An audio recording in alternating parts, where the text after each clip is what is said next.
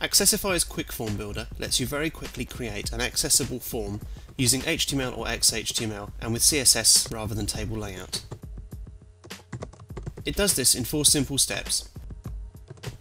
In the first step, you simply list all the fields that you wish to capture. This might simply be a list of text inputs, but in the next step you're able to define whether they are text areas, checkboxes, password fields, and so on. Once you've entered all the details, you simply press the button at the bottom that says Next Step. In step 2, the fields that you previously entered are relayed back to you, but this time you're given the option to select whether it's a text input, text area, checkbox, radio buttons, or password field. You can also indicate whether any of the fields are required, or you can mark all of them as required using the checkbox at the top. If you choose Select or Radio buttons, an additional text area appears, which will allow you to enter the various options in the selection box or the various options that you need for your radio buttons.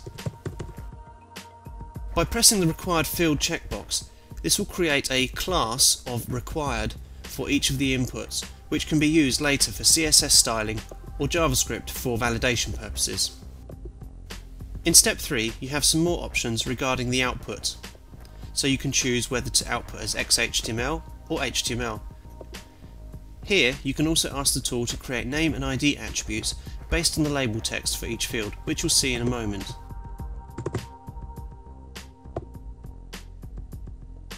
For required fields, you can change the default text that will appear as a title attribute. Here it says this is a required field.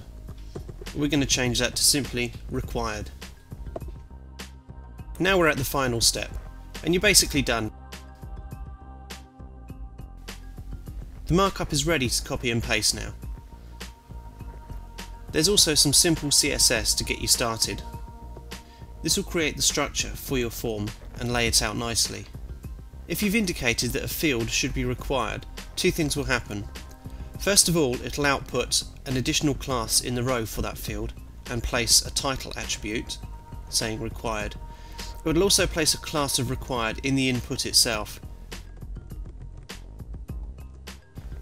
This is important for the JavaScript validation that you will need to run.